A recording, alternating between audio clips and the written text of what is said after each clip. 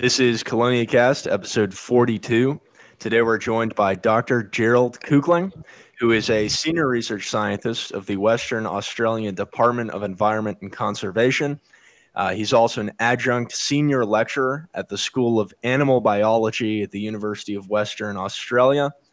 Dr. Kuchling has done a variety of work with turtles and tortoises, ranging from ecological work with turtles in Madagascar, conservation work in South Asia, and he's a principal investigator on the Western Swamp Turtle Recovery Team and has done a lot of work with this species. He's also specialized in the reproductive biology of turtles and tortoises and wrote the book, The Reproductive Biology of the Quelônios, that we'll link in the episode description. We're also joined by Scott Thomson, who's a research biologist at the Centro de Estudios dos Quelônios de Amazônia. Scott, this is his fourth appearance on the podcast, and we're really grateful for his dedication to spreading his knowledge about turtles on various platforms. So we're going to be talking to both of them today, predominantly about the Western swamp turtle, a really interesting species that's endemic to a small area of Western Australia. Hearing more about the biology, conservation, and anatomy of this species. So thank you both for joining us today. It's an honor to have you guys on. So, Jack, if you want to get us started with the first question, we'll just kind of roll into this. All right. I only have one. I don't think I have the first question, I think. All right, I'll get us started. Yeah, you go with that. We'll start off with we've discussed this with Scott before, but Dr. Kuchling, I'm just curious, sort of. We like to start everything off with this for every guest. How did you get interested in turtles, and specifically, where did your interest in sort of the reproductive biology sort of develop? Okay, first of all, I just want to correct. The department I work for half-time at the moment is now called Department of Biodiversity Conservation and Attractions. It used to be Environment and Conservation, but the name changed. Sorry. So my interest in turtles, well, as long as I can remember, according to my mother, who died last year, she claims that when I was I think it was about 2 years old, my father at that time, Austria, I was obviously born and grown up in Austria. Austria was still, after the Second World War, an occupied country. And so turtles or foreign turtles were not easy to get. But my father, who worked in the arts community, he had the opportunity to go to Paris and brought back 2 hatchling radiate slider turtles, which is then kept in a small aquarium. And so when I was in the second year of my life, or 2 years old, I was obviously very fascinated by these radiate slider turtle hatchlings. And so according to my mother, the very first word I ever said was Schulte, which is short for Schildkröte in German, means turtle. And so according to my mother, yes, my interest in turtles is much longer than I can remember. And well... Many of us have a similar experience with red-eared sliders being one of the first, for our first experiences with turtles. I had 2 that were given to me when I was 4 or 5 years old, and that made a lasting impression. And was part of the reason I've developed such an interest in turtles. Yes, I was 4 or 5 years old. I graduated into keeping 2 Hermann's tortoises in the sand pit in the backyard of the house of my family. But yes, my interest in turtles is certainly was well developed very early on in my life. It's really interesting, and sort of curious because you sort of took it in a different direction than a lot of people in terms of focusing in on the reproductive biology. for your dissertation work and doctoral work. So how did you sort of get down that path? How did you get involved with that work? Well, in the early 1970s, when there were not many people reading like European tortoises or turtles, when I was basically an undergraduate, I was already breeding most European terrestrial tortoises, and certainly also Emis orbicularis, the European pond turtle, in the backyard of my parents. And I was really interested in the whole reproductive biology. And when I studied in Vienna, at the University of Vienna, and at that time, there were no people working with turtles.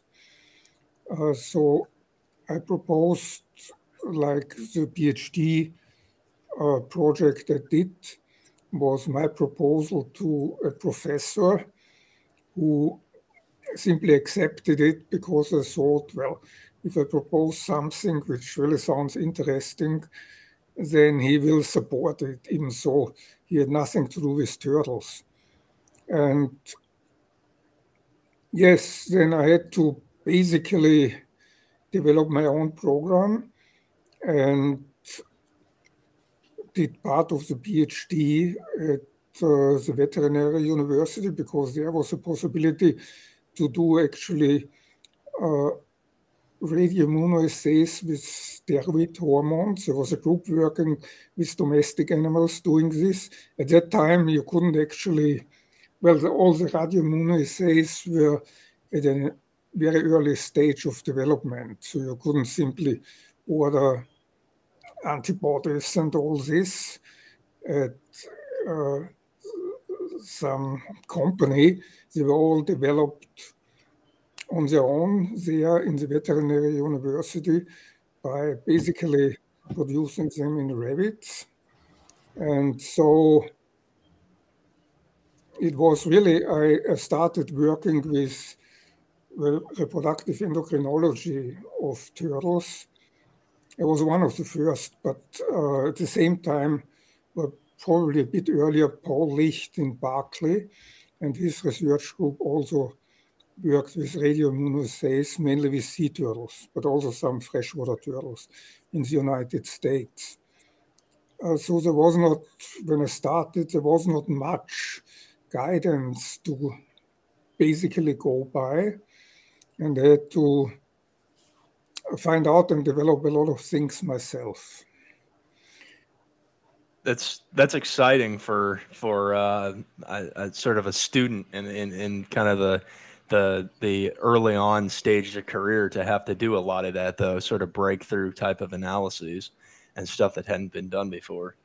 So that's a cool thing. And so you started out with that work at the University of Vienna, but then you shifted location quite a bit to Western Australia, and that's, I believe, sort of when you when you got involved with the Western swamp turtle sort of conservation work. But I'm sort of curious about what prompted the move from Europe to Australia, and what was your first experience with the swamp turtle? Well, my first experience with the swamp turtle, and one reason I'm interested in, is that as an undergraduate, I think I was 20 at the time, I got a job at the herpetological collection of the Museum of Natural History in Vienna, where also the type specimen is. And, either by chance or maybe I helped a bit, my desk was in the room where all the turtle specimens were. And yes, I also was responsible for basically managing the library of the herpetological collection in the museum. So I had access and possibility to read a lot of literature. And I soon found out that the Western swamp tortoise was really, at that time, considered, well, pretty much unknown and one of the rarest turtles on Earth. So this was my first exposure, so to say, to Western swamp turtles, Pseudemydura. And I had a permanent job at the museum, and stupid as I was when I was young, I quit the job because I thought I don't want to spend my life looking at pickled turtles. And I really wanted, to go into reproductive biology and so on. And so, I then did my PhD and then worked as a postdoc in Germany at the University of Göttingen, and also worked basically with hormone physiology in turtles. And then after 2 years, I thought, okay, do I really want to spend my life basically in hormone labs somewhere in the basement of big buildings, or do I want to do something else? So I decided to change again, and then went first to Madagascar, and then, did some work in Madagascar, but then at a conference in Paris, in France, it was not Paris, I met the zoology professor from the University of Western Australia in Perth and talked to him and asked him about Pseudemydura, what's going on. And he said, look, they are just going extinct. And I said, well, there's nobody doing anything with them. And he said, well, the conservation department, it was then Department of Conservation and Land Management, they do not let anyone do anything. At that time, he had another postdoc, Mary Mendonça, who actually did her PhD in the lab of Paul Licht in Berkeley. She looked at the reproduction and, control of reproduction, so to say, in the stinkbot turtle, Stenoteros odoratus. So basically, we did some parallel work, Mary with Stenoteros, and I worked for my PhD with Testudine, and without knowing of each other. And she happened to be a postdoc with Don Bradshaw in Perth at that time too. And so Don told me that even Mary, so she's a real expert for turtle reproduction too. She wasn't able to do anything, organize anything for the Western swamp turtle. And so I said to Don Bradshaw, okay, what do you think? Could I come to Perth to do something? And he said, well, he invited me to come to Perth. He said, if I apply from Europe to basically do something with Pseudemydura, it will not work out. So he suggested he will invite me to do some work with the local long-necked turtle, Quelônios oblonga, also reproductive endocrinology, and then I should see if I can organize something. So this is how I first came to Perth in Western Australia, and basically, managed to convince the conservation department to let me look at the Western swamp turtles they had, which was not many, very few. There were basically at this time, it was less, about 30 were left in the wild, we now know, and there were 17 captive animals. So the world population was less than 50 individuals when I started the whole thing. And yes, so this is how it started, my involvement with the Western swamp turtle. That's interesting. It was related to your interest in endocrinology and reproductive biology, and there was that connection there, and you sort of got that opportunity. It's really cool.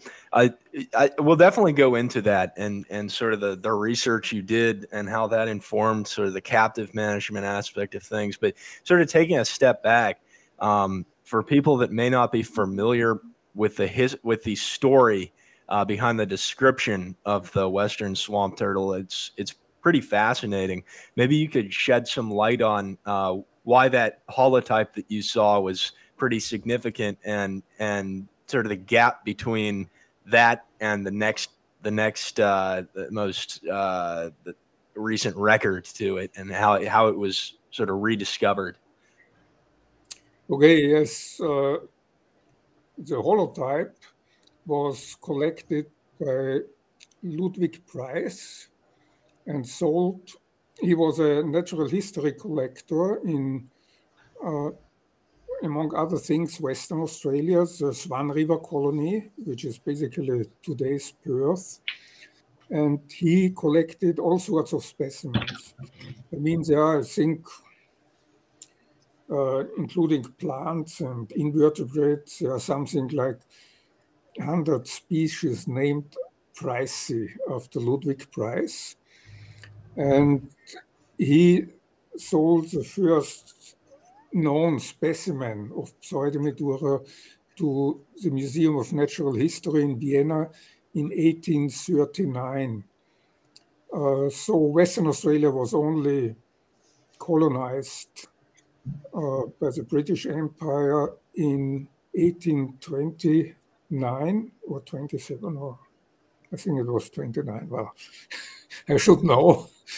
In any case, so it was basically in between 10 years of the colonization that the first Western swamp turtle specimen known to science was collected there and sold to the Vienna Museum. And there it was labeled as Phrynops macquarie, and with the locality New Holland. So it was not, even though it was clear that Ludwig Price collected it in Western Australia, because this is where he collected at that time, there was no good collection locality recorded. And these specimens sat in the museum well until 1901, when Friedrich Siebenbrock, who was a turtle expert and very interested in turtles, went through the whole collection and found that this is really a unique taxon, and described the monotypic genus Pseudemydura and called the specimen Pseudemydura umbrina. But nobody knew exactly where it came from, at least not in Vienna. And nobody did any background research, because obviously from the collector it could have been found out where it came from. So it was a pretty unknown and forgotten species. And then, I think it was in 1953, there was another specimen picked up at a road in north of Perth and given as a reptile pet to a teenager boy, Richard, what was Boyd? Sorry, you said the name before. Yeah, I think the name I was looking back through Robert Boyd, I think. Yeah, Robert Boyd was his name, and he basically exhibited it at the wildlife show of the Natural History Club in Perth, where people could bring and exhibit specimens, interesting specimens they were keeping. And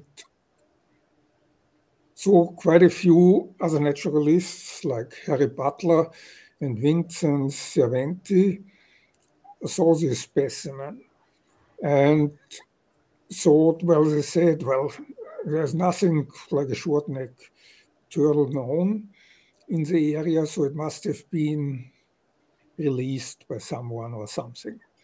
But then the following year, 1954, Robert Boyd actually got a second specimen from the same location. And so he suddenly exhibited two specimens of Pseudemydura at the wildlife show. And then I think I was already director of the Western Australian Museum, David Wright. He somehow found out about this, probably was told about this by Harry Butler or Vincent Cerventi, who were naturalists, and asked Robert Boyd if he could borrow the specimens. According to Robert Boyd, I talked to him before he died, and a few years ago he passed away. And then David Wright was a director, but it was actually, okay, what was his name? Scott, who described Mydura in expectato or expectato. Glot, wasn't it? Glot? Sorry? His last name was Glot, wasn't it? Yes, Glot. Yeah. In any case, he was working at the museum. David Wright was the director then. And so it was described as a new species. And only, I think, 2 years later, Williams from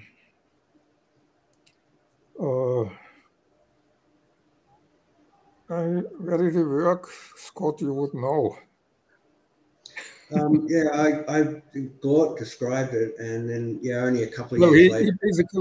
He found out and pointed out that this is actually a synonym for Pseudemydura umbrina, which was described by Siebenhoek. So it was quite a convoluted history, the rediscovery of the species and the details. And in the 1950s, it was mainly, today you would say, citizen scientists, so naturalists. And then the museum, mainly David Wright, the director, who did all the early survey work and tried to find out more about this unknown species, so to say. Right. It's a real interesting history. It's pretty captivating that it was described long before it was rediscovered and sort of sat there kind of not really analyzed, and then it kind of that rediscovery brought it all back.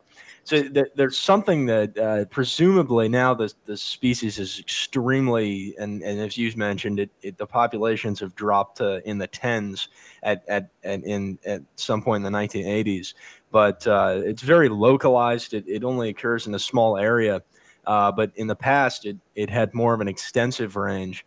In terms of the threats, I'm curious what contributed to the overall decline from what presumably was a historically pretty expansive range, and what contemporarily now are the biggest issues for the swamp turtles.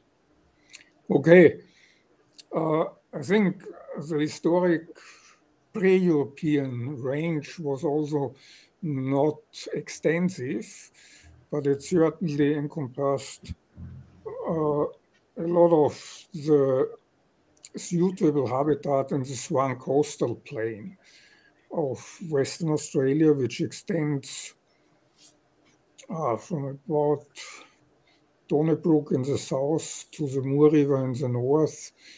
It's probably 150 kilometers in total, but then only really along the mountain range. Well, as an Austrian, I wouldn't call them mountains, but still. Hills. So to say. But basically in alluvial clay soils, these ephemeral and seasonal clay pans and swamps, this is what the Western swamp turtle is specialized on. And unfortunately, or this is simply the situation, these are some of the most fertile soils in the whole of Western Australia, if you want. And so even in the 19th century, these were the first areas cleared for agriculture and drained for agriculture. So the main issue for the Western swamp turtle is really habitat loss. And this from early on, since colonization started, so to say. And so when it was rediscovered in the 1950s, probably most of the habitat has already been lost to development, mainly agricultural development, but then also basically all the houses of Perth, which you see today. A lot of them are brick houses, and all the clay for these bricks has been mined in former Western swamp turtle habitat. So agricultural development directly conversion of habitat for suburban housing and urban use and industrial use and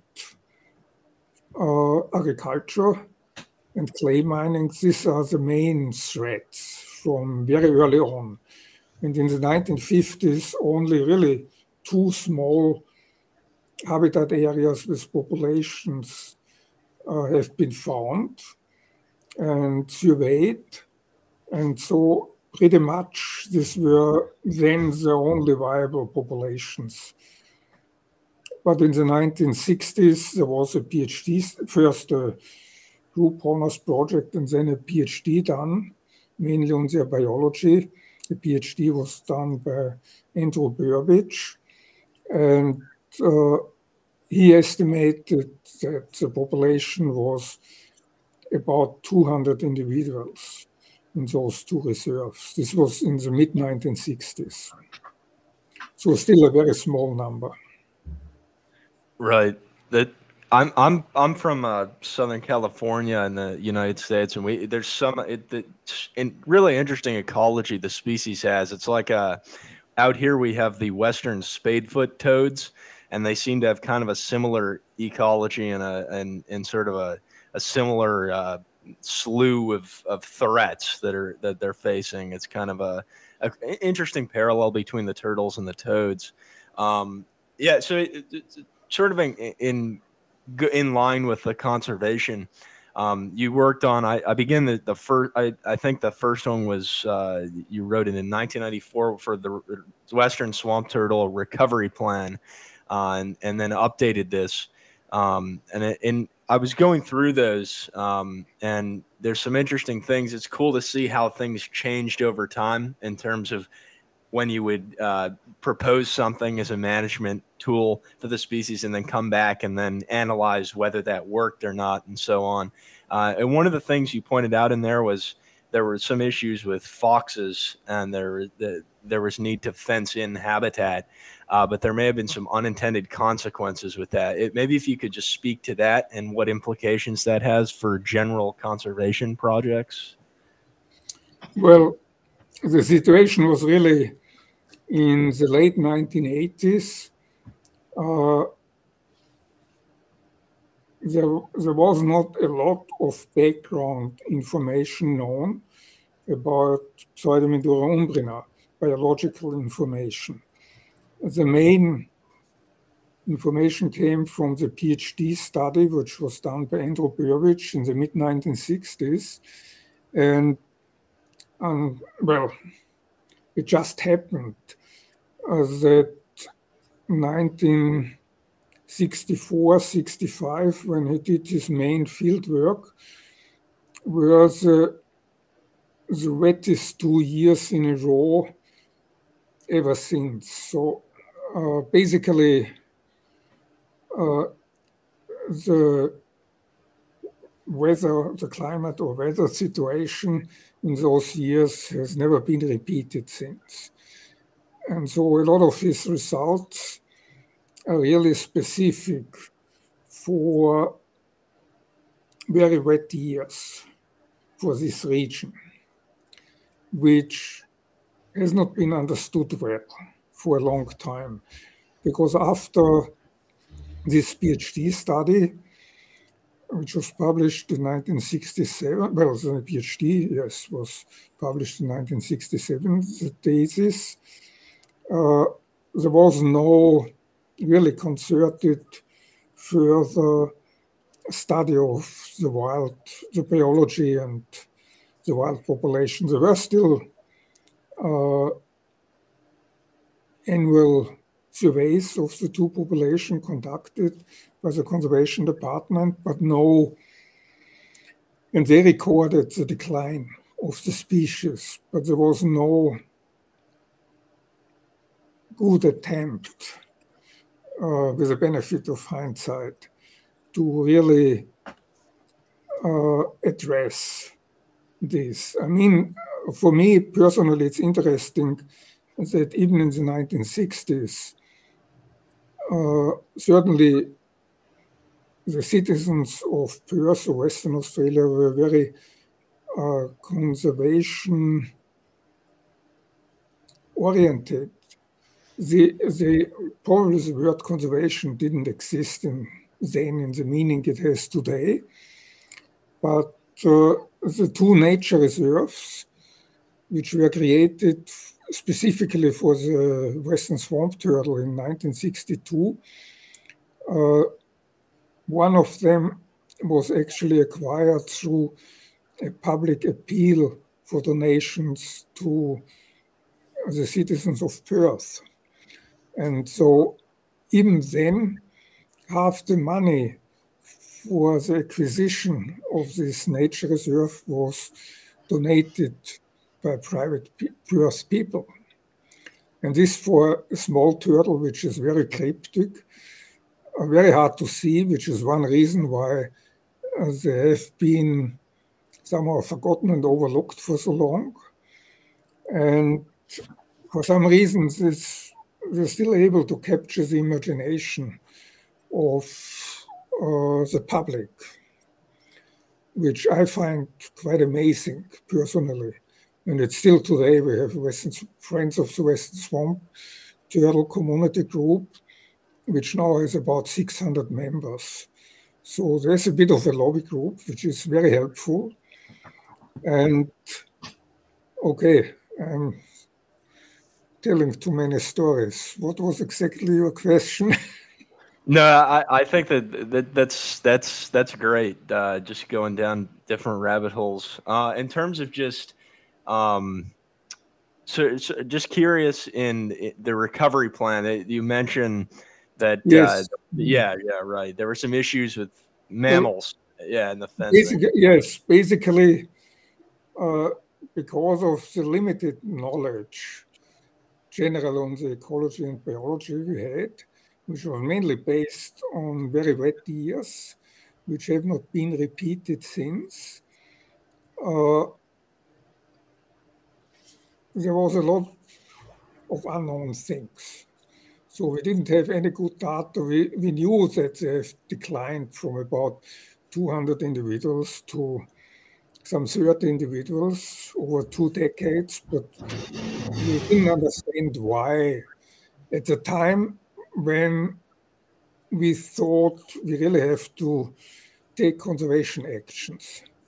So the problem, once a species is down to such a critical stage, is really that you have to take conservation actions without the background information, which you should have to actually do any reasonable management actions. So basically, the hypothesis then was foxes, and this was recorded, foxes kill western swamp turtles. Foxes are introduced in Australia.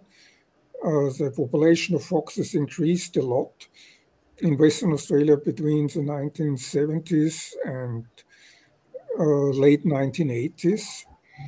And so the main hypothesis was that fox predation may be the main reason why, in particular, one population, the larger population, has nearly disappeared. And so the idea then was that, okay, we should really somehow exclude foxes from the then last persisting wild population, which persisted on its own, to secure it, and then to captive breeding to increase the overall number of animals. So these were the strategies. It was actually, as the first recovery plan was from 1994, but the first management plan was actually published in 1990 and then transformed into a recovery plan. And so the main strategies was that, yes, to try and exclude foxes, and then this last wild population was secured with a fox-proof fence. But the area where we were thinking they are restricted to, which was also not correct. And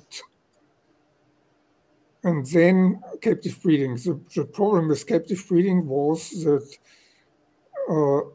the first western swamp turtles were taken into captivity in 1959, then by David Wright, the director of the Western Australian Museum, and then transferred to, it was 25 individuals, wild-caught individuals. We don't really know where they were caught, but and they were transferred then to Perth Zoo in 1964, I think.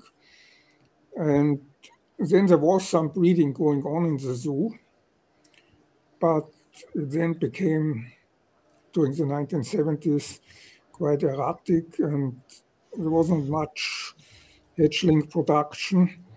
And then the conservation department in the late, I think it was 1979, took over the breeding efforts in a newly established wildlife research center then. And they also took some more wild individuals into captivity. But again, it wasn't very successful. They had some eggs and some hatchlings in, I think, 1980 and 1981. And the hatchlings all died in their first year of life, more or less. So the efforts to raise them didn't work.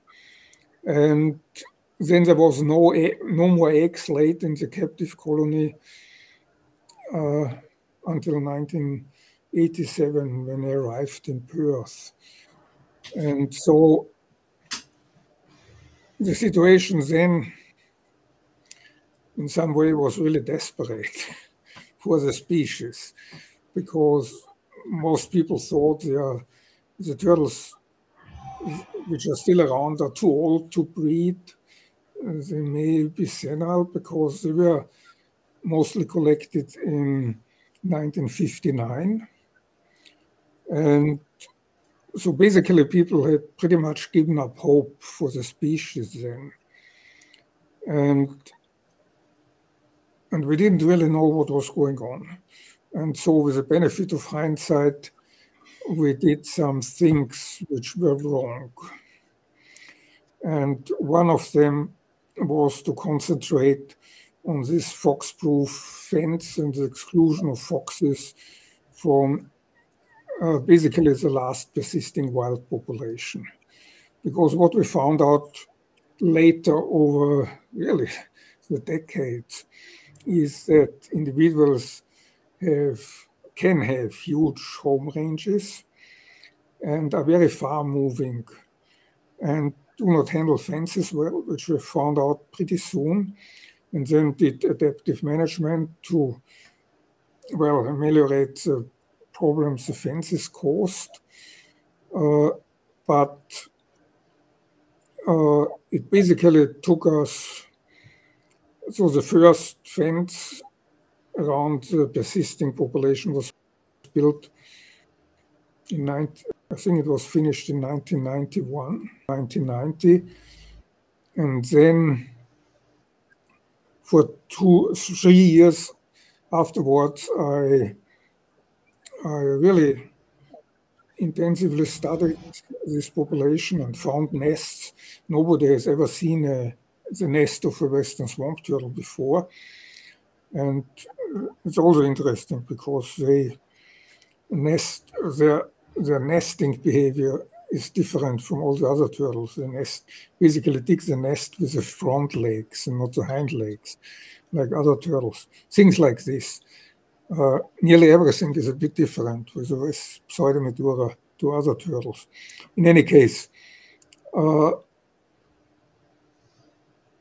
in the first 3 years after the fence was built, I had basically zero nest predation.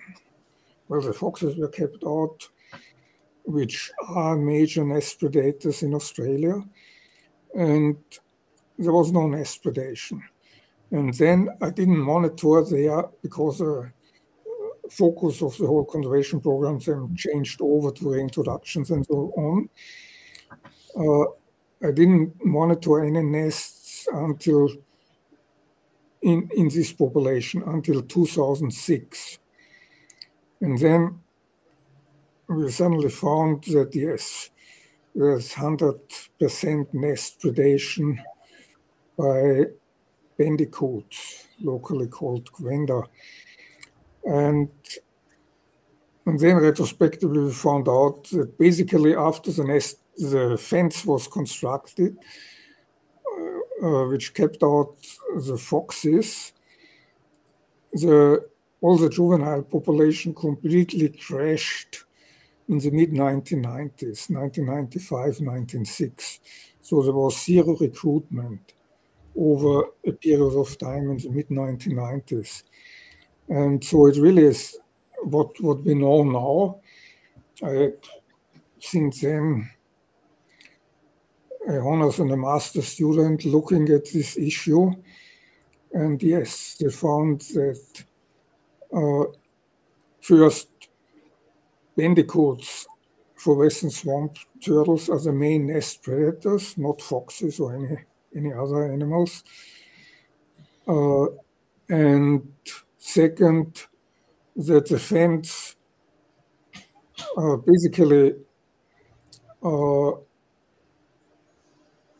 it's called mesopredator release. So the bandicoots could really breed up to enormously, relatively high densities because we kept out the foxes, which are the main controllers of the bandicoots. And so, yes, with the benefit of hindsight, it would have been better not to create a proof fence around this population. And then also because it really disrupted the home ranges of individual turtles. I have a question about how effective have all these measures been? Like, what's the population size today for the swamp turtle? Well, the population size, it's only a crude estimate, unfortunately, because we now have basically 5 locations where we do the translocations to re-establish or establish new populations. It's probably, when I do not count the recently released animals and do not count hatchlings, then it would probably be 250 to 300 individuals. But then the adult population is still probably around 60 individuals. This is my estimate. Because the breeding program now works very well, and we release a lot of juveniles or even hatchlings. And so there's still hatchlings and juveniles obviously have a higher mortality rate than adults or larger subadults and so on. But the main problem, or one problem for the program, is now to actually find habitat areas where we can release animals which are bred in captivity. And so we are now at the stage where we have to, where we can basically breed more offspring than we need for conservation or recovery purposes, which is, it's a nice thing to achieve, I would say. And so we are definitely thinking that we are currently drafting, we have a new draft recovery plan where we propose new strategies also in regard to captive breeding and captive raising of hatchlings. And the other thing is that so far, until last year at least, all the eggs in the whole breeding program is not done by Perth Zoo since 1990 or 1991. In any case, and also Melbourne Zoo and Monato Zoo in, not Melbourne Zoo, sorry, Adelaide Zoo and Monato Zoo in Southern Australia. They also have a breeding colony there. And so, yes, we are now looking more and more also to no longer to artificially incubate the eggs, but to let them incubate in the nests the females construct, and probably to translocate eggs into artificial nests. I had first honors and then master student, Nick Rodriguez. He did a lot of work on the nest ecology and also nest predation and all these things. And now over the last few decades, we get more and more information worldwide that incubation conditions certainly influence hatchling performance in many ways, and also morphology in some way.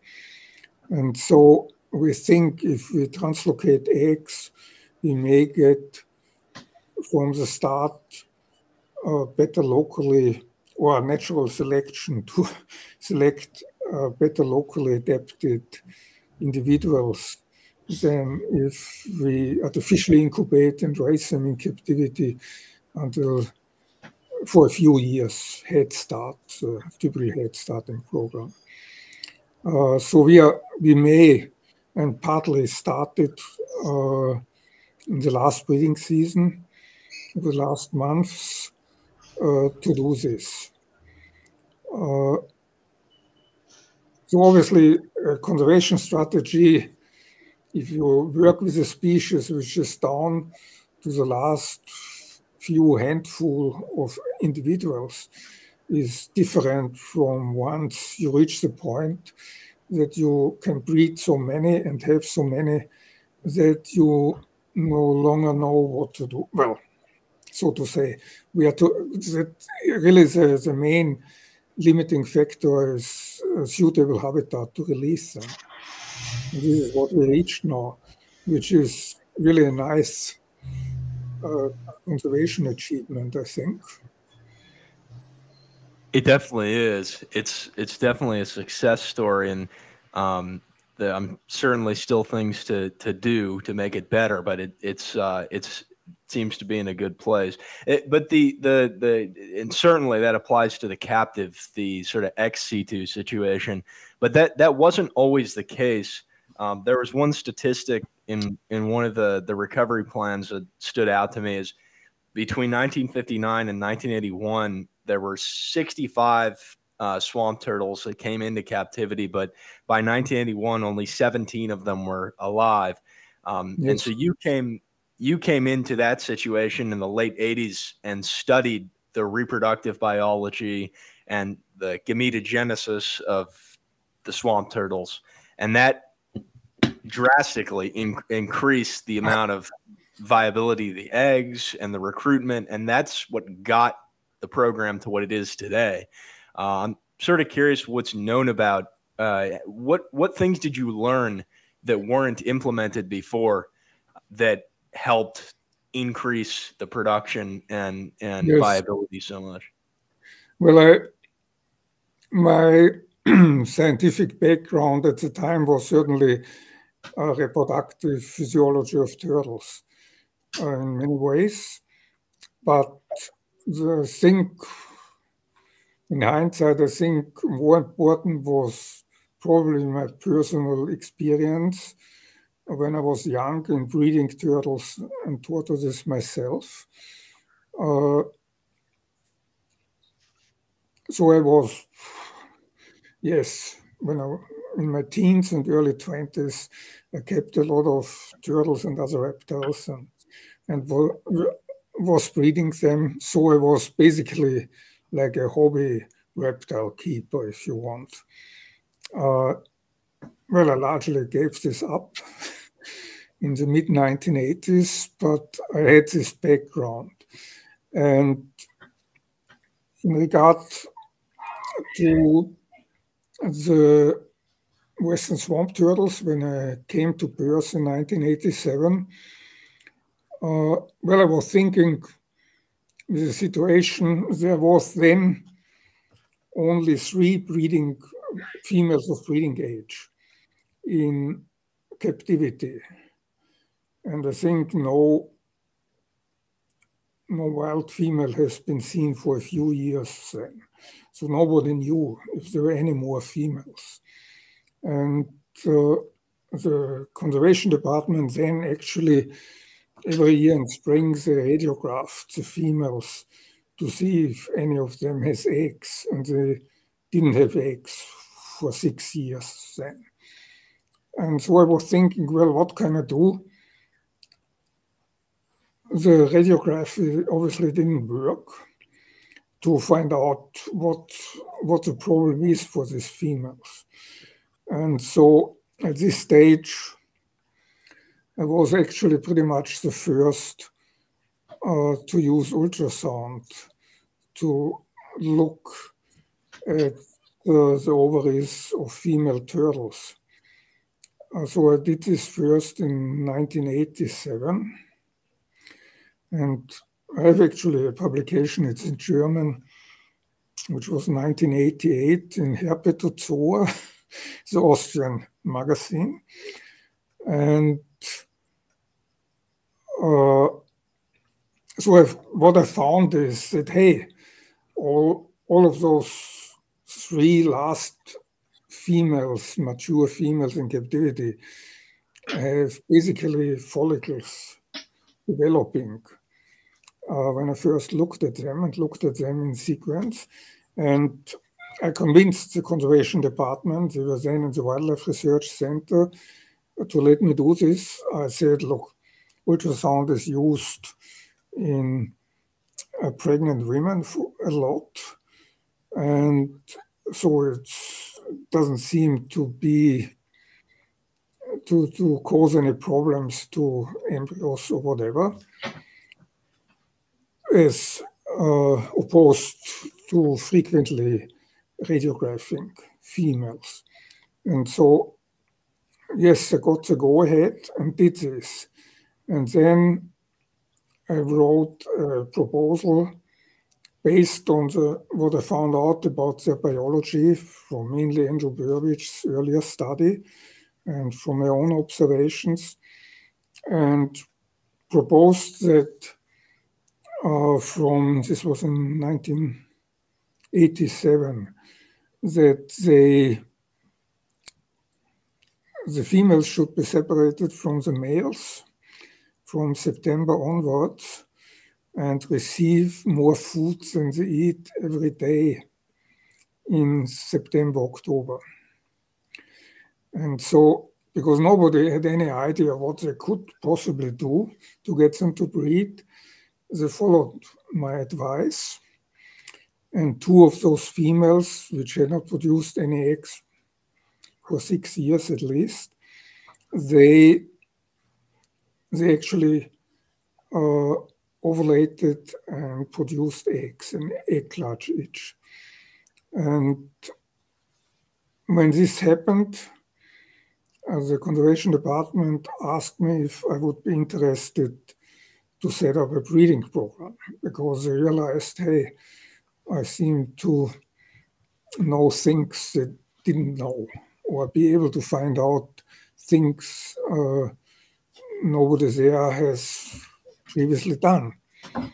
And so this is how I really became involved in this whole program. And so ultrasound scanning of the reproductive tract of turtles was certainly a major thing why I was able to convince the authorities to get this whole breeding program going.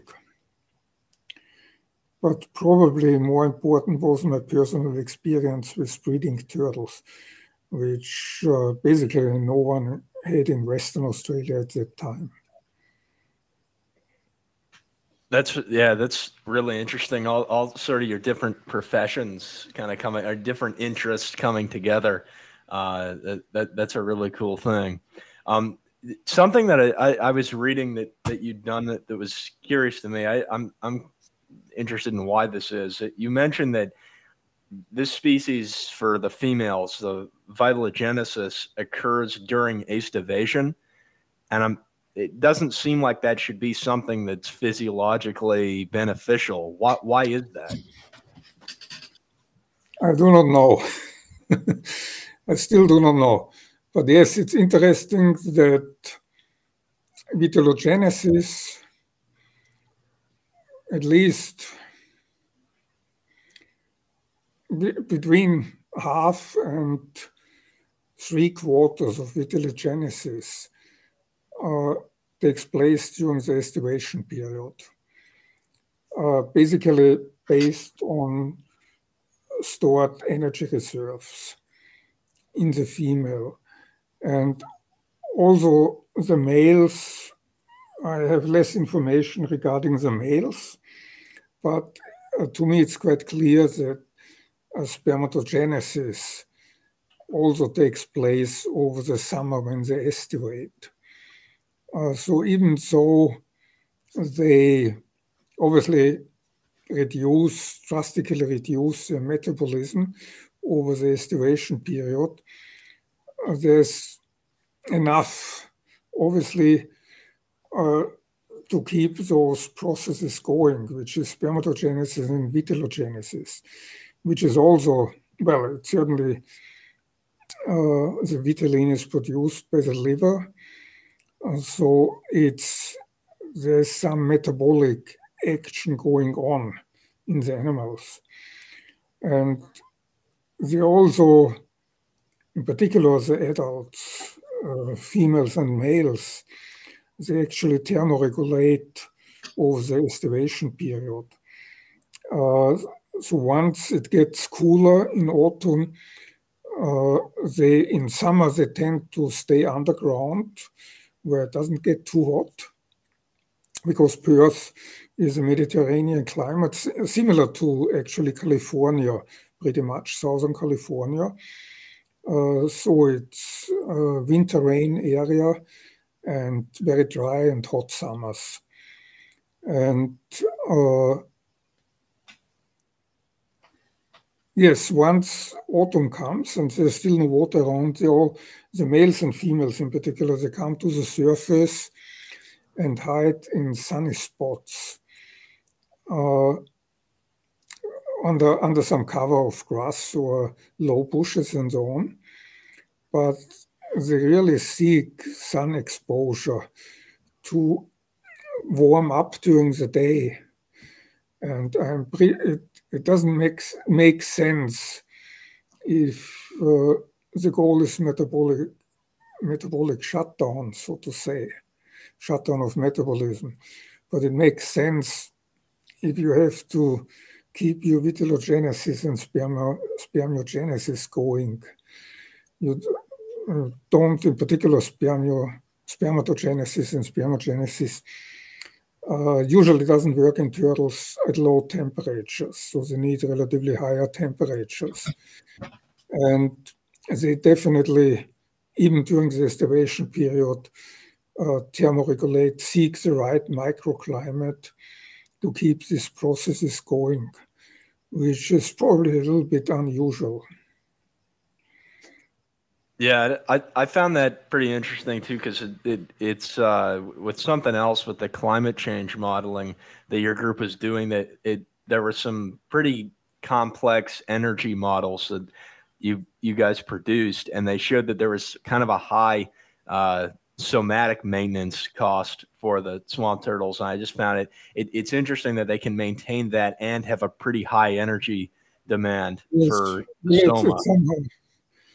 Yes, it sounds like an oxymoron in some way, but yeah.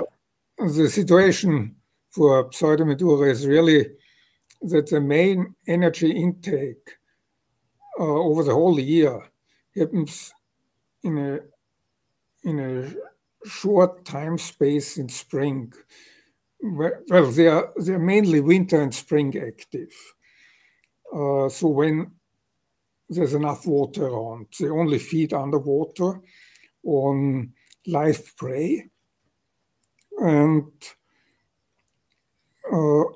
in winter, obviously, the temperatures are so low that it's a bit difficult to process the food. And so the main food intake and food processing happens in spring when it warms up a bit before it becomes too hot in summer. And so it's concentrated to a very short time of the year. And for females, an added problem is that at the same time, they also produce the eggs. So there's some congestion in the body cavity of females, which again may limit the amount of food they can eat at that time. And then with the hatchlings emerge usually in autumn. And during the first growing season, the first wet season, they have pretty much to quadruple their hatching weight, or we may never see them again. They don't survive the first summer. So the hatchlings, in particular the hatchlings, they really have to eat and process food and grow as much in the first season as they can, or they seem to perish. We never see them again. It's as simple as this. And which really means, yes, they have to put a lot of the emphasis into somatic growth, particularly during their first year of life. And, well, this is where then this energy model comes in, which is obviously based on the data we got from them, which is pretty amazing because it's usually a strategy of very short-lived species, which only live like for 1 year or two. They would also put a lot into somatic growth early on and then reproduce and then do not make it very long. Like on those reptiles, a good example for this is chameleon. Well, it's not different genus now. Is it Furzi? No, not Furzi. Labordii, from Western Madagascar, where I also worked. I know them very well. They live in a summer rainfall area where their activity season is only about 5 months of the year. And the hatchlings hatch at the start of the rainy season, and then they have to basically lay the first clutch of the end of this first rainy season. So in between 5 months, they have to grow enough and mature enough and process enough energy to actually reproduce. And then they die off. And only the hatchlings for the start of the next rainy season survive. And very interestingly, Pseudemydura, in particular the hatchlings, they follow the same metabolic principle. But then they're extremely long-lived. They live probably up to 100 years, individuals. So it's somehow, yes, contradiction in itself. Their whole metabolic strategy, if you want. So I find this quite fascinating, I have to say. Yeah, it's another one of the sort of exceptions about their biology you mentioned. They're just a bit different. Yes. Yeah. No, they do they do a lot of things differently from other species and reptiles and so on. Right. So I'm also curious in terms of reproductive endocrinology. Have you done work with that with swamp turtles, or what's known about that? Basically nothing. I'm sorry, because of the conservation status of the species, which is critically endangered, and because of the general success I had with reproducing them, I never got permission to actually do any endocrinological work with them, because everybody said, look, why do you need it? It works anyhow, which is obviously right.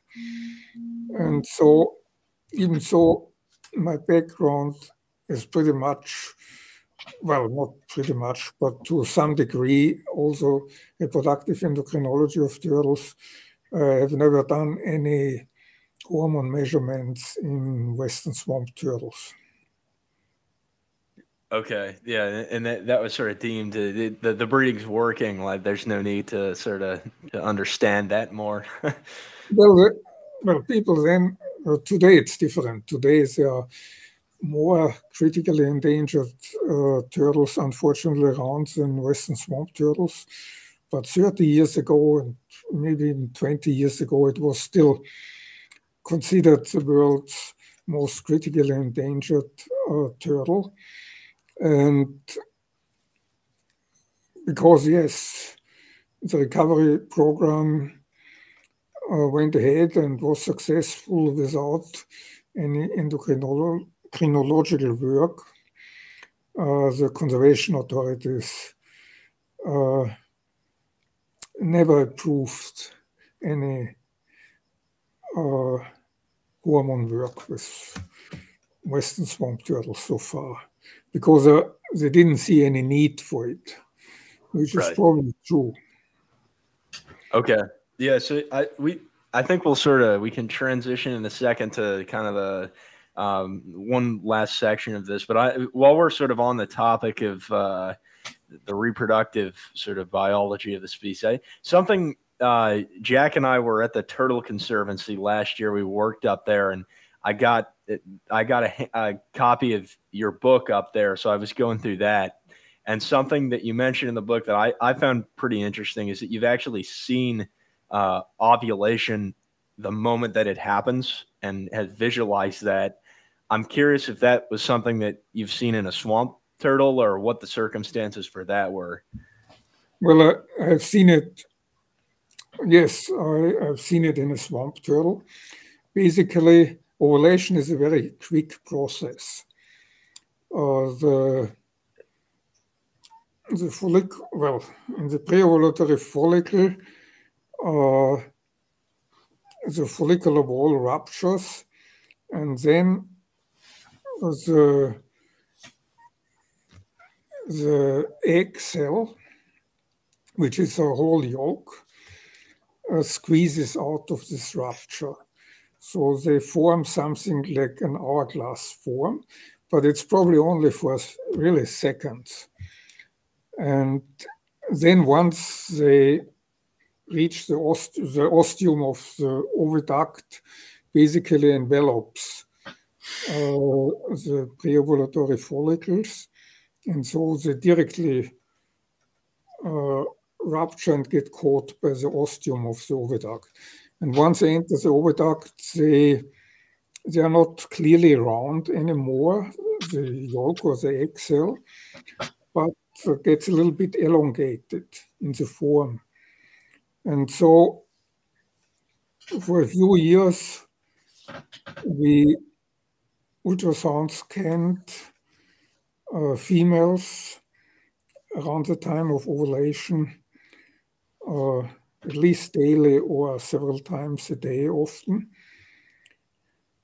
Because in the early stages, we also wanted to find out how long the whole oviducal period lasts so that we can predict when they will nest. So we try to find out when they ovulate to predict when a particular female will nest. And so I think it's pure luck that I have actually 2 ultrasound photos which I think show the actual process of ovulation, which is this, well, the first process is when really the egg cell starts to squeeze out of the follicular wall rupture, and then when it slips out, it takes on such an hourglass form. And then probably a few seconds later, it's again pretty round, and then further down in the oviduct becomes elongated. But I wouldn't put my hand in the fire that, I mean, this is the theoretical process. But to actually show it in ultrasound would requires, well, a lot. We never wanted to really like stress females too much and so on, in particular at the time of ovulation. So we didn't really do it in any extensive way to try and visualize this. But it happened 2 or 3 times that we think we saw it and actually took photos to show it. But I wouldn't recommend doing this in any targeted way because it would be too much disruption for the females. And the other thing is the females were very used and relaxed during ultrasound scanning, and we do it directly in the water. So we do not even have to take the female out of the water. We can just hold it, put the ultrasound probe there. And so they do not, the females which are used to this procedure, when we do it directly in the water in the enclosure, they are not really stressed much at all. But I certainly wouldn't do it with wild females or females that are not well used to the procedure and so on. Right. That's something. That sort of brings up one more question in this area that I'm curious, because you talk about it in reproductive biology, the Quelônia, is the sperm storage in turtles. It's a topic that's come up on our podcast multiple times. But the dynamic for how that actually works is kind of curious. Maybe you can just explain sort of briefly how that works. Well, it has only been studied, and not by myself. I never really looked at the sperm storage site, but it seems to, again, depend on the species, or turtle species. It can be in the lower oviduct, like the uterine section in some species, or higher up, not in the ostium, but certainly in the glandular section, where also the albumin is secreted. And there are basically folds and caverns in the oviducts. It's still not really known if there's any nutritional support for the sperm coming from the females or not, or if the sperm can survive on its own for years, basically. We know even with the western swamp turtles, at least for 2 or 3 years, they can produce fertile eggs after any contact with males. So this seems to be quite widespread in turtles generally. Interestingly, there are a few turtles where females only ovulate after basically mating. Ovulation has to be induced by mating or copulation. Interestingly, Astrochelis inifera, the highly endangered one, is one of those species where females only ovulate if during the early breeding season they actually copulated with a male. If there's no copulation, they simply don't ovulate, which is unusual for turtles, but also the loggerhead sea turtle, it's the same. Interesting. So something about the combat or the movement initiates the ovulation. Is that the logic behind that? It's not really known, but I know it has to be direct contact in Inifera and probably also in Caretta. I don't remember for Caretta. I wasn't involved with this at all, but with Inifera, it's actually, there must be physical contact with a male. I cannot say it has to be like copulation and insemination, but certainly male activity, male mating activity with a female. Otherwise, they don't ovulate the female. Yeah. But then they can also store sperm, because it's enough if there's one mating event, even prior to the actual nesting season, then they will ovulate for the next 6 months through the nesting season, 5 or 6 months. Oh, wow. So it doesn't have to be prior to every ovulation, but at least for one reproductive season. They only invest, if you want, into ovulation if they had direct contact with a male. It's really interesting. So sort of transitioning. In the book, all this, I wrote the book 25 years ago. I now would have to completely rewrite it in many regards, because we know now much more about reproductive biology, generally turtles. Okay, yeah, and so in terms of sort of the wrapping up and with the conservation of the swamp turtles, curious, climate change is sort of a big kind of a big unknown factor in terms of how it will impact certain species. What are the predicted effects on swamp turtles, and how much ambiguity is there in those predictions?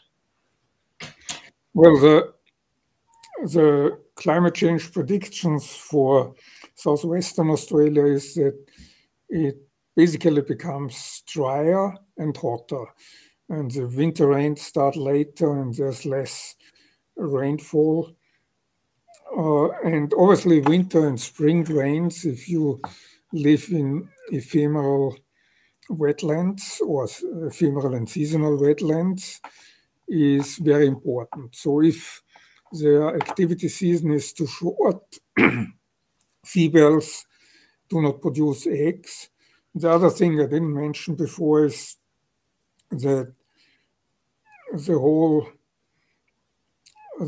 females basically they grow, they have phytogenesis and grow follicles every year, but they only ovulate if they have basically feeding peak and high food intake in early spring in September. If for some reason they do not have this, and this can be the case in very dry years, there's simply not enough water and food around, then they don't ovulate, but reabsorb the follicles, the pre-ovulatory follicles, probably to conserve the energy. So they don't invest into reproduction if it's not a good year, which is different to a lot of other turtles, like the local long-necked turtles, Quelônios oblonga. Once they have pre-ovulatory follicles, they ovulate them, no matter what. And the western swamp turtles don't do this. So it's a much more labile situation in some ways. And so I got a bit sidetracked again. What was your question? Is it, in terms of the climate, like what would be the potential? Climate change, yeah.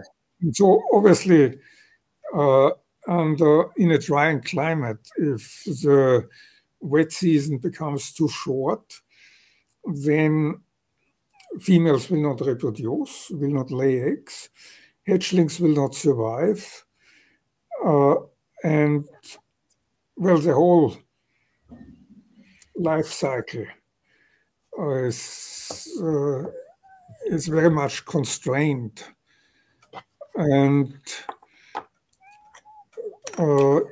the aggravated is this climate change situation, obviously by habitat loss, because the habitat areas are so small.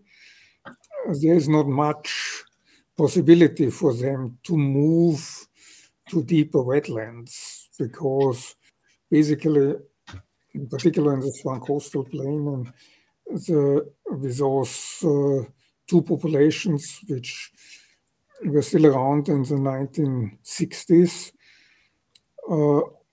there's a lot of development pressure around those sites, and a lot of industrial clay mining still, and housing developments and agriculture, all this. It's getting more and more developed areas. And so they basically have little opportunity. The swamp turtles can move for kilometers over even cleared land in search of other wetlands, which they can use as refuges. They also use farm dams on private properties when it's a drier year. And now with climate change, all this is aggravated. But then once they move out of the reserved habitat areas onto private land mainly, then they can cross roads and all this. Even in the fenced reserves, they climb over the fences to get out. So there's much higher mortality, if you want. Right. We actually had one turtle which used to live in the one nature reserve, walking 4 kilometers over cleared land, crossing 2 roads, climbing over 2 fences, turning up in the other nature reserve. And so they definitely can be very far moving and do move far. And so the situation of climate change is certainly drastically worsened by the habitat loss and habitat fragmentation they are exposed to. So it's a combined effect of climate change and habitat loss. If the habitat loss, if there would be more habitat, they would have more options to deal with climate change than they have today. Right, that makes sense. I'm sort of curious too. What's the most interesting thing you've seen a swamp turtle do, or the most interesting observation yeah. Most interesting observation. Well, I just mentioned they can climb over fences, even if they are 2.2 meters high, and they do it. And it was interesting because with all the fence issues I mentioned before, quickly at some stage in 97, we developed and tested then such one-way tunnels with flap doors where they can basically go in one direction through a fence. And this was done by a postdoc at the time, a French postdoc, Ghislaine Guyot. She now lives in Florida. And she tested first these different models we had in the zoo, in the captive colony, only with males, because the females and so on didn't want to disrupt their life too much. And so she had only a limited number of males at that time to test. And so she tested the same individual after a few days again, if it would go through this tunnel. So she built basically a fence separating a little corner in the enclosure from the pond, and then put the turtle there. And the turtle wanted to go back to the water, and then, yes, went through all these models we had, and we tested how they do it, how long they do it. And one individual was tested for some reason a third time. And this male, basically, when it was a third time, it already knew the game. So it looked with one eye through the tunnel, and then it looked up the fence, and then it climbed over the fence instead of going through the tunnel. And so they certainly have their individualities. And I mean, this was a funny story, but they're certainly special in many ways. And I was also very surprised by, it was also a young male which actually walked the 4 kilometers over cleared land and roads and developed areas from one of the nature reserves to the other one. And then, ended up there. So they do all sorts of interesting things.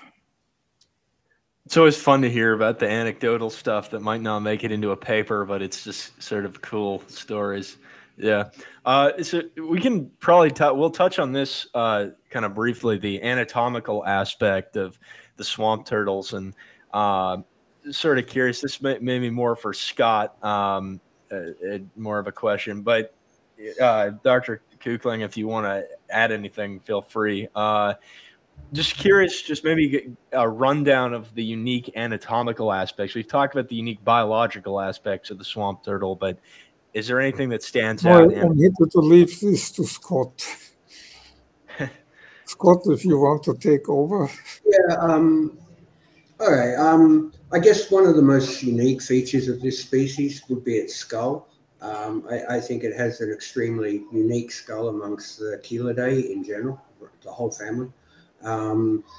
It has a fully roofed skull, more like a Podoctopus in a lot of ways, but I mean, it's not structured the same way as a Podoctopus, but it's a little reminiscent of it, in that the side walls of the skull are fully enclosed in, which is unusual for chelids. And it's got an extremely short neck compared to even many short necks. And it structurally, internally inside the shell is extremely simplified and primitive in the structure of the struts at the front of the carapace, which is also extremely interesting. Obviously, it has morphological structures that are in tune with its lifestyle as well, of course. It has much freer toes and stuff like that. It's not, I think, not one of the greatest swimmers amongst turtles. It can walk, certainly, and it stays underwater fine, and it does things like that. But it's not built for, high-speed swimming or anything like that. And chelids, of course, are a aquatic species in general, but this one has sort of headed away from that to a degree. And which is why it doesn't surprise me that it can walk 4 kilometers over land, because it's actually built a little for being spending some time on land rather than water. It's well built for hiding itself in amongst detritus or underleaf litter or anything like that. It's very flat shell compared to a lot of chelids. So yeah, it has some very unique anatomical features.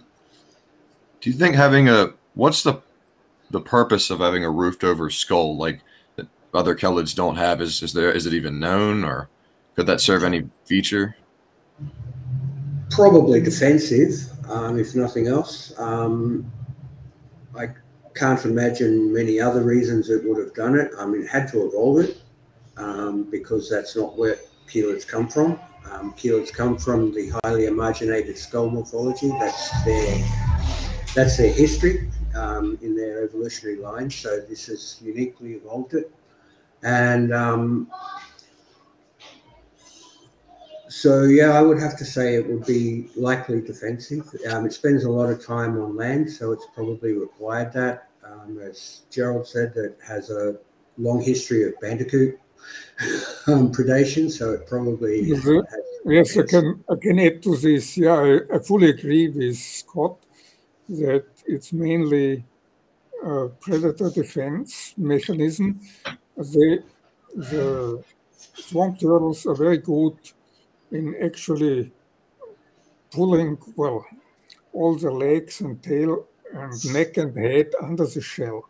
And when they do it, in particular if they feel threatened, they actually turn the head sideways. So it's only the fully ossified skull roof which is visible from the head and the outside. And they also have these tubercles on the neck. So the only thing you see in a fully retracted Western swamp turtle is actually the skull roof and the tubercles of the neck, which is also not very attractive for predators like bandicoots and so on. It's interesting that's a characteristic, and that sort of predator-prey dynamic could have shaped that over time. What's known about because it's got a really interesting range in terms of specific events that led to the biogeography of the species. There's no. Yeah, sorry. Well, I guess one of the things we've got to look at with this group, and I'm going to call it a group for a minute, because there is a fossil of a Pseudemydura-like animal from Riversley, which is in far northern Australia. And but one of the mistakes I think a lot of people make is they think that the one from Riversley is similar to the one from Perth. Not likely at all. They may have been in the same subfamily. They may even have been in the same genus, but they are not the same species. And so how the swamp turtle in Perth lived and how the one that was obviously in Riversley lived are probably two totally different things. And it's I actually almost consider it, I don't know if Gerald would agree, I almost consider this species to be a almost an extremophile among turtles, as in that it's very, very highly evolved to be in a very specific environment, which was found around Perth. And that's why it's limited to its range in Perth, because that environment only really exists or existed in that area. It's evolved to that probably through necessity. Many species or groups of turtles within Australia are only found in the east. There's not actually much in the west in comparison. And this has occurred because as Australia moved north, species have tended to move south. Now, initially they came from the south into Australia, but then as Australia moved north, they moved south because chelids are cold climate turtles in comparison to many other groups.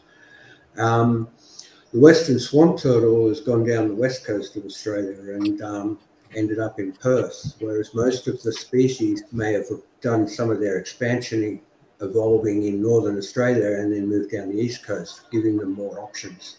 And so you get more variety and less specialization. And I think that's what is the issue with western swamp turtle. Yes, there's all the modern conservation issues. That's not what I'm getting at. What I'm getting at is how it evolved the way it is. And it evolved the way it is because it's found in a very, very specific set of climatic conditions, the ephemeral waterways of the Perth area. And that's what it's evolved to live in. And yeah, I honestly think it's a form of an extremophile for a turtle, as in it's so specific now in its requirements that any changes from that are likely to lead to major issues for the species, which is true of many extremophiles.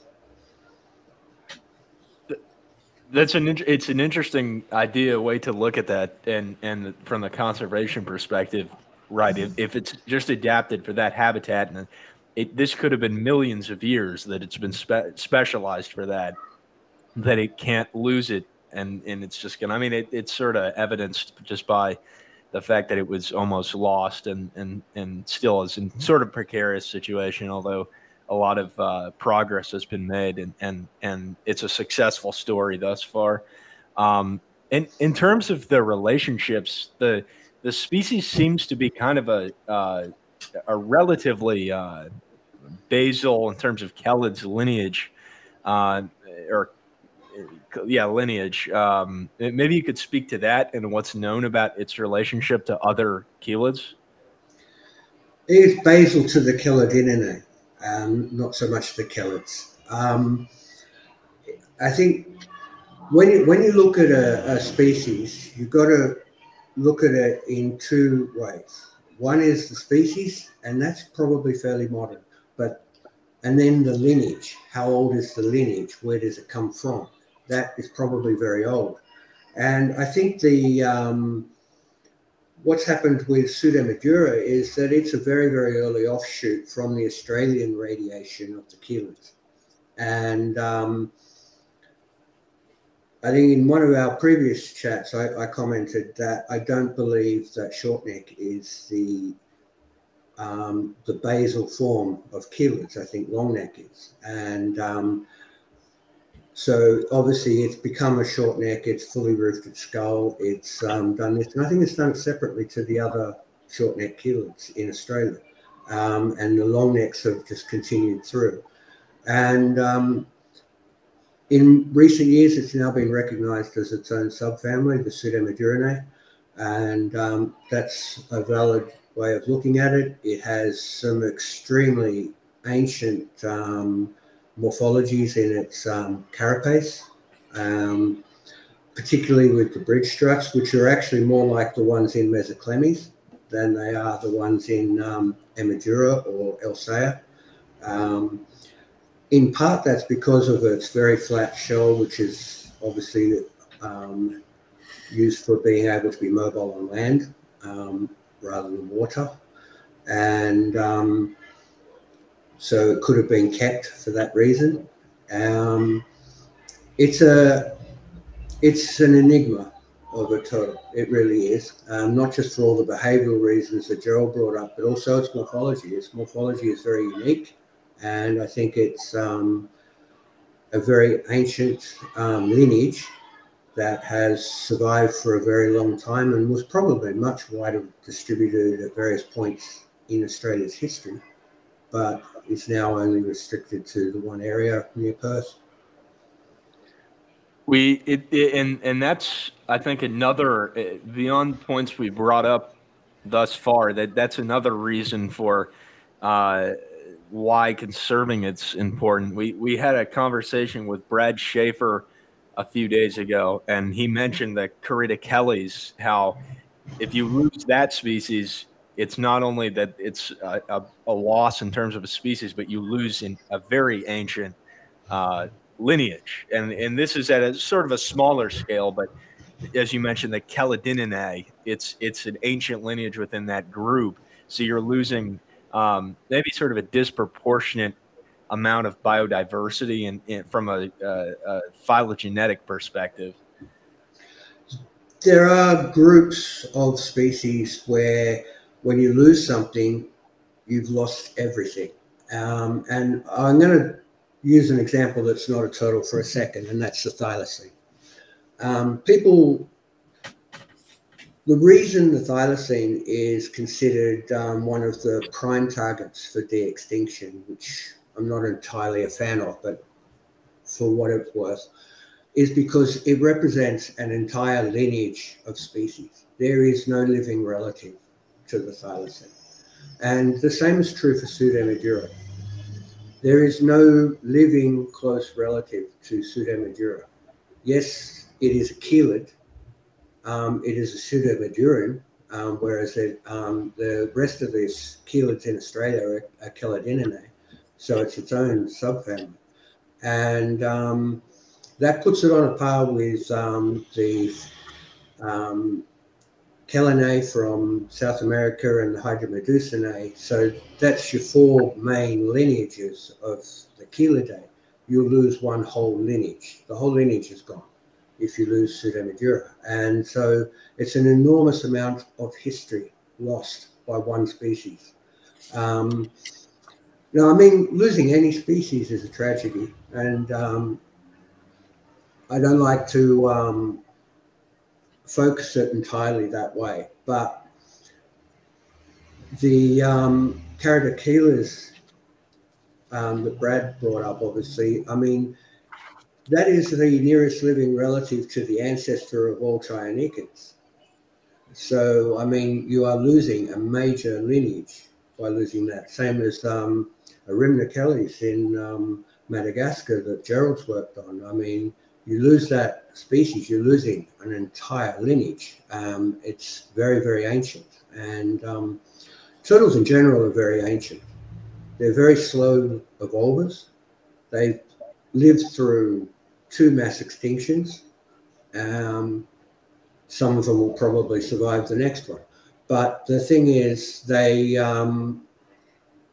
have time on this planet. I mean, 250 million years, this group has been in one form or another on this planet. And they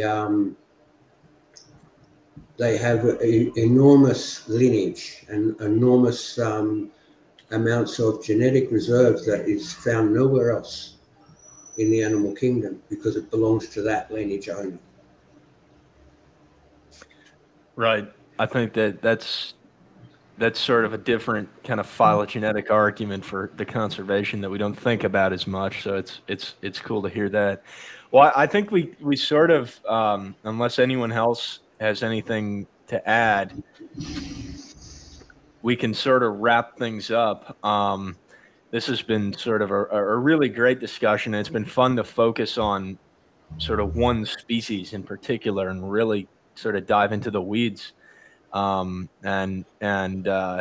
really appreciate both of you giving your time and telling us more about the work you've done and the biology of this fascinating turtle. Maybe if we can close out, this is we've talked with Scott before about this, but you're welcome to join in again. But for Dr. Kuchling, if you had one piece of advice for someone looking to make turtle or tortoise research a career, what would that be? Well, it's a good question. I think don't let you sidetrack or sideline and keep your vision alive that you really want to do something for turtles, and be clear what you want to do. This is in my early career. I turned around a few times, but I suddenly felt it's not really what I want to do with my life.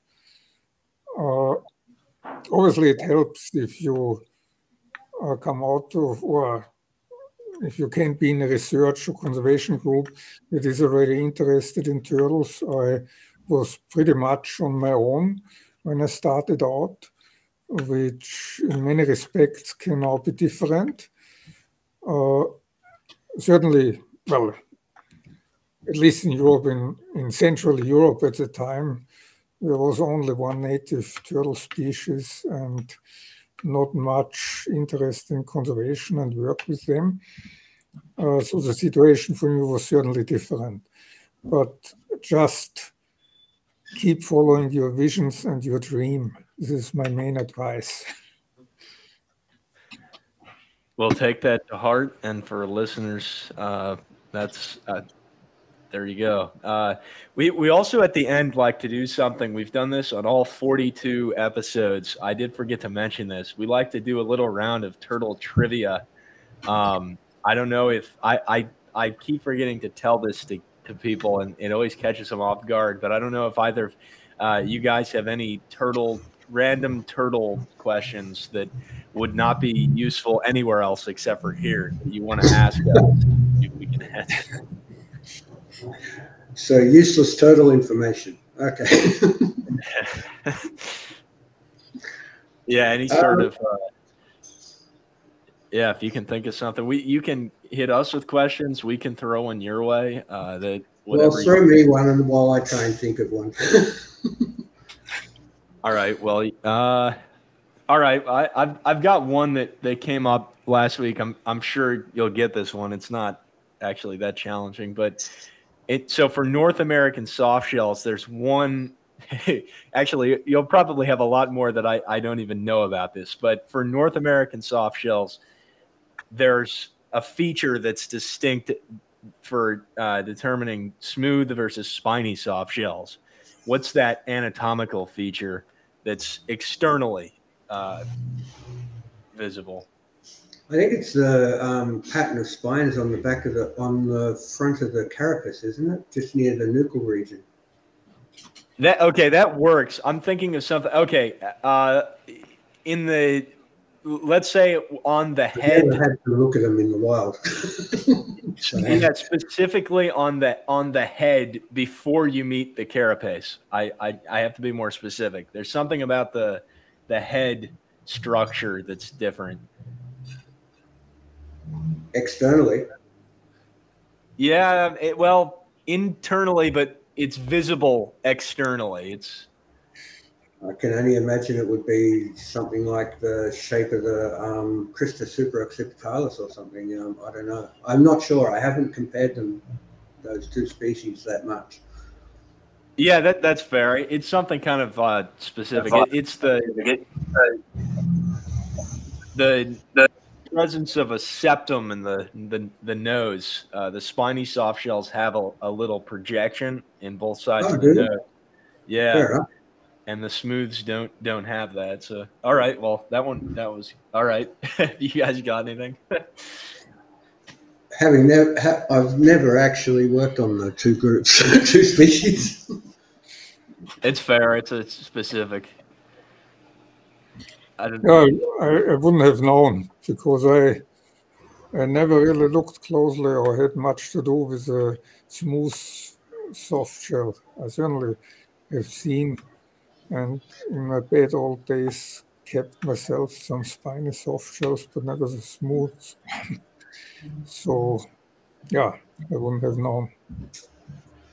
Yeah, it's a specific. It's surprising. I think there was a paper that said that they were one of the least studied groups, which is surprising to me because of how. That's a funny thing about North American turtles, that many of your turtles in the US are among the least studied groups. You guys seem to want to go and look at turtles all over the world, but never look at your own. Yeah. Which are actually quite fascinating. You have some incredible species in the US, but you don't spend a lot of time on them. I think that's good advice. I think that that's for I know Grover Brown brought this up at one point. Is that he did some work overseas and then realized he could have a huge impact in the United States. So that's where he does a lot of his work. Well, I mean, look at your the species that's all around Florida, the semi-marine one. Malaclines. Yeah, malaclines. That's them. Oh, yeah. They are. How does a freshwater turtle handle that much salt water? I mean, do you know? What is the structure of its kidneys that it can deal with that? And its diet and things like that. I mean, and you've got it split up into 6 subspecies, and I've looked at 4 of those subspecies when I was in Florida, and I'm not so sure they're really subspecies. Honestly, they're really very, very similar. But the overall anatomical ecology, so to speak, of that taxon is spectacular. I mean, it's very unusual for a freshwater turtle to be that capable in saltwater. Most turtles are saltwater or freshwater. Very, very few can do both. Because of osmotic reaction within the kidney, it's actually quite lethal to freshwater turtles. Tortoises can only get away with being in salt water because they've got no osmotic reaction to the outside world because of being a desert animal, effectively. And that's why a tortoise can float between islands. But a chelid or something like that gets into salt water, it's basically dead. The osmotic reaction will kill it. But that turtle seems to be able to handle it. So that's an amazing ability in one of your own turtles. Right. Yeah. And I have no idea how it does it. Yeah. But yeah, their taxonomy is a little bit convoluted right now too. With like some of the subspecies don't make any sense from like a morphological or genetic standpoint. Yeah, you guys have split to the nth degree. Yeah. All right. Well, I think that's good for in terms of wrapping us up for today. Thank you again to you, Dr. Kuchling, as well as Scott, for coming on today. It's really been an honor to talk to you both, and it's great to hear about such a success and all the work that's been gone into the conservation of the western swamp turtle. And it'll be exciting to follow this in the future. So thank you, guys. Yeah, thank you for giving me the opportunity to tell my stories. Thank you. Of course. Thanks for inviting me back. Really cool. Anytime. All right. Well, this is episode 42, and we will see you on the next one. Thanks.